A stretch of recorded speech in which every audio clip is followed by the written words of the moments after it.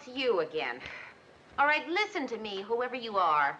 I have heard all those words before. My father is a doctor. So you see, you don't shock or provoke any of the responses that you're after. Yes, I've heard that one, too.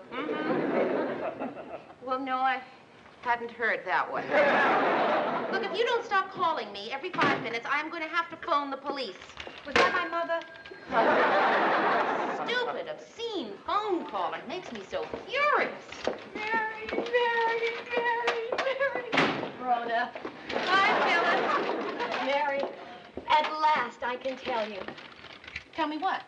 Well, it's so hard to put this into words. Mary, I've been studying real estate, and today I got my license. Then why aren't you wearing it on a little collar around your neck? Yes, Mary, I am now actually an official licensed real estate agent. Actually. Would you look at there? That's what it says. Licensed real estate agent. Look at there, Rhoda. Phyllis Lindstrom. Oh, yes, see that? Spelled correctly and everything. Hey, that's great. Well, I must say, just incidentally, Mary, you don't seem to be acting very excited about it. Oh, but Phil, I am excited. Really. Well, maybe not excited, maybe Bored. There's something I must say now. But I can't. I just can't. Don't ask me.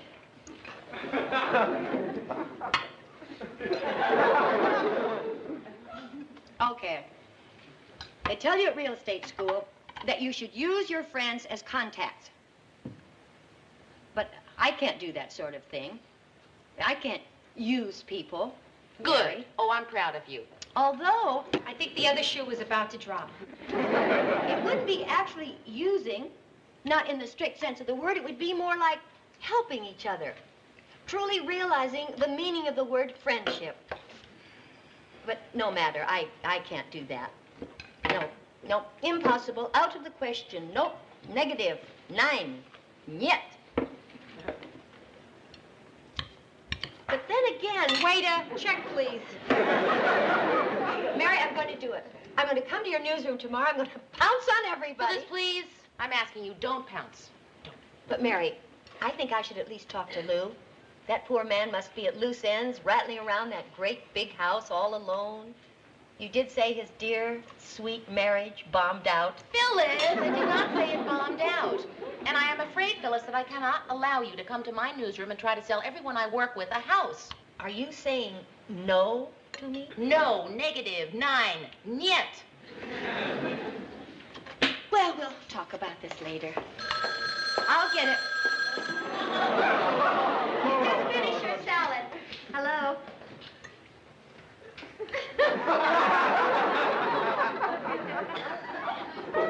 Pardon me?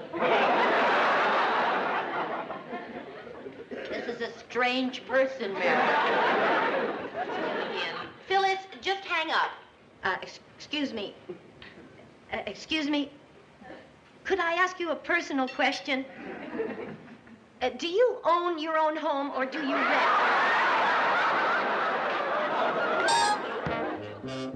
Good morning. Good morning. Oh, bad news, Lou. The newsroom was robbed last night. Oh, that's all we need. I just don't understand what kind of people steal things from other people. Burglars, Mary. Too bad they weren't kidnappers. Something's wrong. I can sense it. Television monitor's gone. All the electric typewriters are gone. It's the energy crisis, isn't it? Well, I know I do my part. Yesterday I took 2 bulbs out of my makeup mirror. And the newsroom was robbed last night. It's terrible. Wait a minute. We're insured, aren't we? There's a form. There's got to be a form. You'll need insurance form A-107. Oh, let's see. There's my new diamond wristwatch for $300, which you never saw.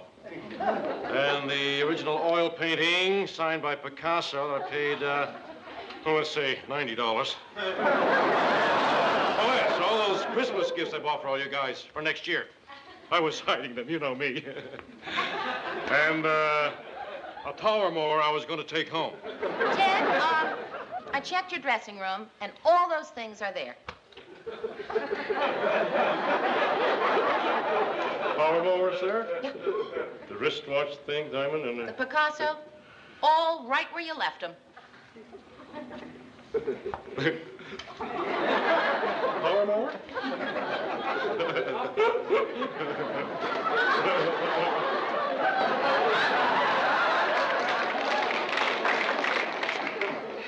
Well. What did they take? Nothing. That's incredible. Everyone in the building was hit. I wonder why they left you alone. Well, I figure... skip it. What? No, it's, no. Mr. Grant, what is it? Say. Maybe they saw my high school football picture and my bowling trophy, and I figure the burglars liked me. Hi, Mary. Hi, Lou. Oh, hello, Phyllis. Lou, I got a new hat. Ah.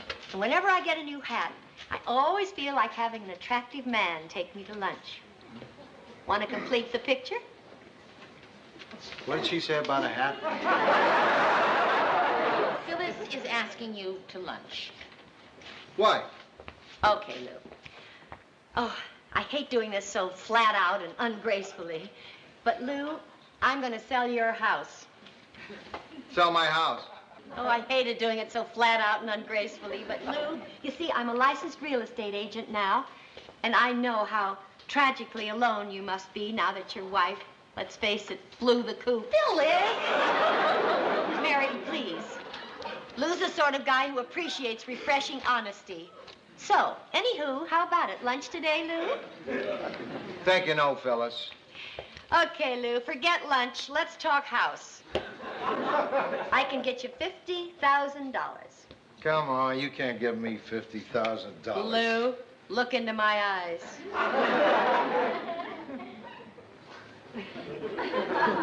50,000 smackers. 50,000? Smackers. Think about it, Lou. 50,000. Big ones. Mary!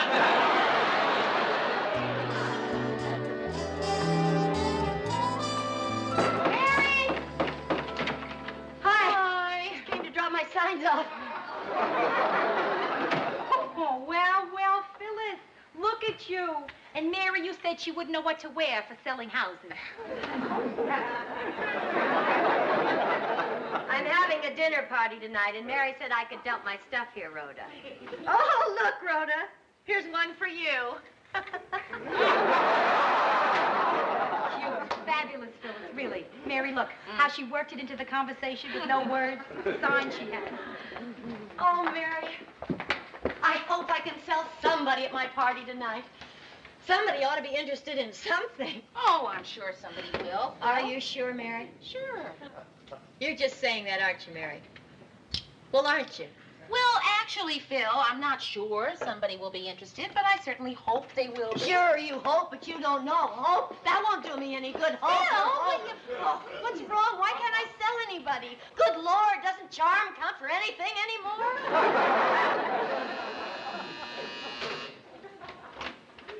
Mr. Grant. Hi, Mary. Hi, come on in. Hi, Phyllis. Hello, Lou. Hi, Hi, Rhoda. Well, Phyllis, I thought about it and thought about it, what you said earlier today at the office, and I figured $50,000 in a house that's too big for me, and I talked it over with a few friends of mine. So I'm going to do it, since everybody says I should. Don't kid me, Lou. It'd be cruel to kid me. I'm not kidding. Lou, he'll sell. Mary, he'll sell. Even Rhoda. He'll sell. Oh, I must experience this moment. I can admit it now. Oh, for a long time, I thought it would never happen. I thought nobody would ever want to spend money for anything I ever did. Oh, Call me Crazy Phyllis. Crazy Phyllis. I tried writing, but nobody wanted it, so I laughed in that way I have and said, okay, so you ain't a writer. And then I tried sculpting, and nobody wanted it, so I tossed my head back and laughed in that way I have. And I said, okay, so you don't have any sculpting talent. You ain't a sculptor. And now I suddenly see what I was born to do, to sell real estate. Mr. Grant, Would you like a drink? And sell. Thanks, I'll get her. And sell, and keep on selling till I drop. And now, right this moment, is my very first, my virgin sale.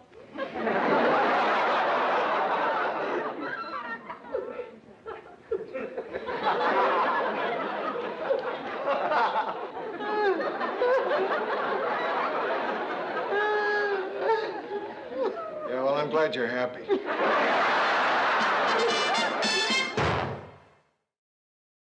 Hi. Can I give you my card? Take it, think about it, call me later, we'll talk. Is Lou free, Mary? No, he's not in. Oh, Murray, did I give you my card?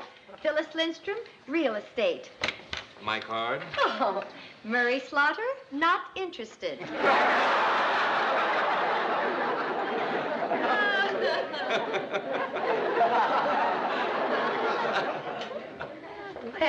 Well, Murray. I wonder just how long you took thinking of how to embarrass me this way. Well, I didn't mean anything, Phyllis. I was just kidding. I'm just curious, just intellectually curious about people who go out of their way to embarrass people. Oh, I was only kidding, Phyllis, really. I feel awful about this. Well, I'm forgetting the whole ugly episode ever happened. I forgive you. Ted's dressing room's in the studio, isn't it? Yeah, right in the front. You can't miss it. Although Ted often does.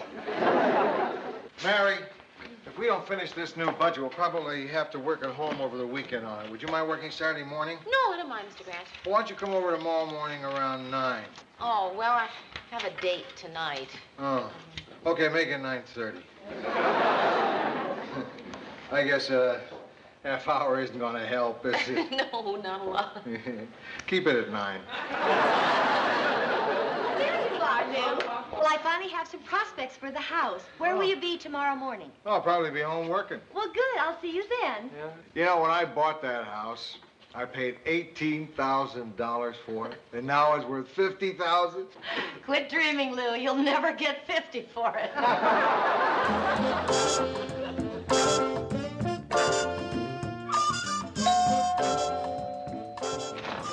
Hi. Good morning. I figured we wouldn't have a chance to go out, so I brought you breakfast. Don't need it. What's that? Where did you get that? I made it. What is it? Well, I figured you made me dinner so many times, I figured, hey, it's no big deal. Come on. Would you look at that? You made me scramble. Omelet.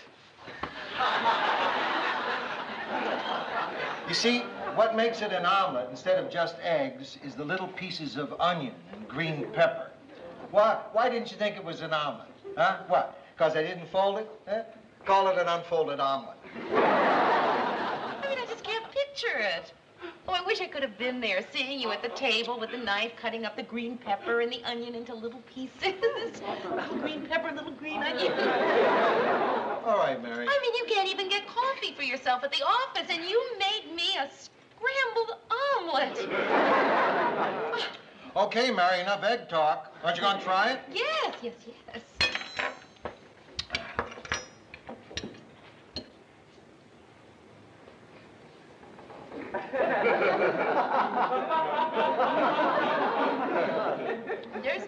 There's something in these eggs besides green pepper and onion, isn't there? Beer.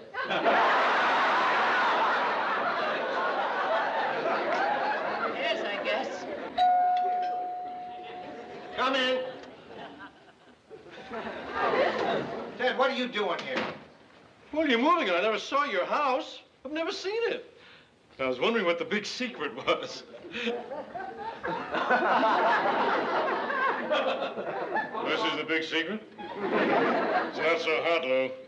I mean, it's not as hot as I would have thought. Ted, a lot of people are going to be coming through here today thinking about buying this house, and I don't consider you as a selling point. Maybe I'm one of the people who might be interested in buying a little homestead. Oh, Ted, you're not going to buy a house. You lease your shoes. Maybe I'm looking for a place for my mother, Lou. My small, elderly, gray-haired... Well, she dyes it red, but underneath it's gray-haired mother. Right now, she's blowing her whole Social Security check on a crummy little apartment. I figure with a little more, she could rent this place from me. Something wrong with these eggs. There's green stuff all over. Oh, well. Hi. I'd like you to meet my young clients, Rena and David Russell. Here's the owner of this little charmer, Lou Grant. Hello? Hi. And this is his associate, Mary Richards. Hello? Oh, and this is... No, don't tell me I know you. You're, Eric Severide, aren't you? Yes, I am. Well, it's a pleasure to meet you all. Excuse me. Well, this is a nice place. You know, it has a nice feel about it. What do you think, Rena? I think it's great. I thought so the other day when we saw it. The important thing is what you think. I like it, really. Excuse us. You'd like to see the house again. I just wanted to show you the kitchen. Remember the patio out here? Mr. Grant made that with his own hands. I hate having people in my house. I was just leaving, Lou. Oh, I didn't mean you. What's in these eggs, anyway? Beer. Yeah, I know that. But what are these green things? I think they're gonna buy. Do you realize? $1,000 commission. Oh, what'll I get with it? Mrs. Lindstrom, excuse me. What was the price again? $42,500. $50,000. I won't sell it for a penny under 50. Nobody'll ever pay $50 for it, Lou. Oh, we'd be willing to pay that. Of course, who wouldn't? Steal. Well, we'll get out of your way now. Thank you, sir. It was nice to meet you. Yeah, same here. And it was a pleasure, Mr. Severide. Oh, hey, don't keep calling me Mr. Severide. Call me Eric. Well, let's go down to the office and sign the papers. Oh, thanks for a lovely Saturday, Lou. Hey, we must make a tradition of this. You know, do it every weekend. Jelly donuts and green eggs. Mr. Grant, you feel bad that you sold the house? You got a good price. Yeah. Well, you feel like getting some work done here? I don't feel like working, Mary. Well, then maybe I'll just leave you alone I don't feel like being alone, Mary. Oh, Mr. Grant, I have an idea of what you're going through, and... I don't feel like talking. Okay.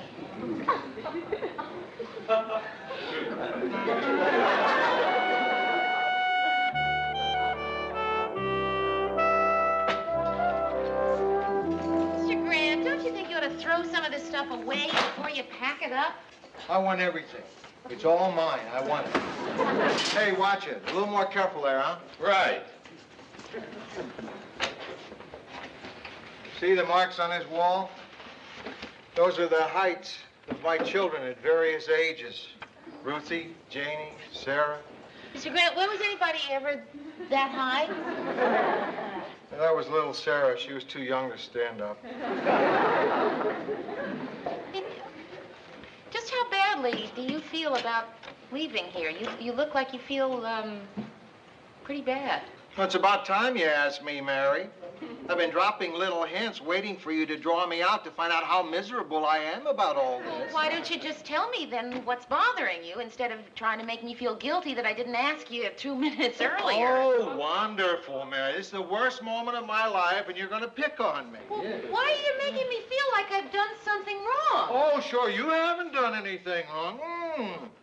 Oh, Phyllis is my friend, right? Oh, I see. So you're yelling at me because you can't deal with Phyllis. I can deal with anybody. Hi. Except her. Oh, isn't this exciting? Lou, why the long face? Oh, Lou, come on. I want you to give me a little smile. Come on. Just a little up at the edges. That's right. Oh, Lou. Oh, you'll feel better once you're out of here on account of the memories. I like the memories. See that over there? That's where we kept the Christmas tree year after year. See over there? That's where my daughter got married. She was able to get married here because it was June and we didn't have the Christmas tree here. See over there, that stain? Oh, little Sarah? No, the movers did it. They don't care. They march through your house in their white uniforms. They dump your furniture on their truck, haul it to the next place, dump your furniture off the truck. They don't care. There's a life in this house. My life is in this house. I like this house. Oh. I never knew you felt like this, Lou. Now, I need you to sign these papers, Lou. Mr. Grant, you don't have to go. Mary. What? You don't have to go. If you're happy here, you should stay here. They're moving my stuff. The money's in escrow. That's not important. What's important is that you want to live in this house. Forget about the movers. Forget about everybody. Well, I'm sorry, Phyllis, but this is a lot more important. Mary, it's nice of you. And I'm sure Lou would want to stand here and listen to you all day long. But right now, he has these papers to sign. Come on, Lou. You come and sign these papers. Here. I have to go through this, I promise. You don't have to. I don't? No. I really don't, do I? I really don't have to do it. I don't need the money that bad. Sure, things are a little tight right now, but I'll make out all right. I don't have to do anything, right? Huh? Hey, stop! Put it down. What? Put it down. I'm moving back. Moving back? Yeah. I don't know how to do that. Come on. I never moved the guy back. Yeah? Well, just do it. What, how much do I charge for travel time? I'm Just do it. All right. I got my house back. Listen, I want you to give me a little smile. Come on. Just a little at the edges. Yeah, that's right.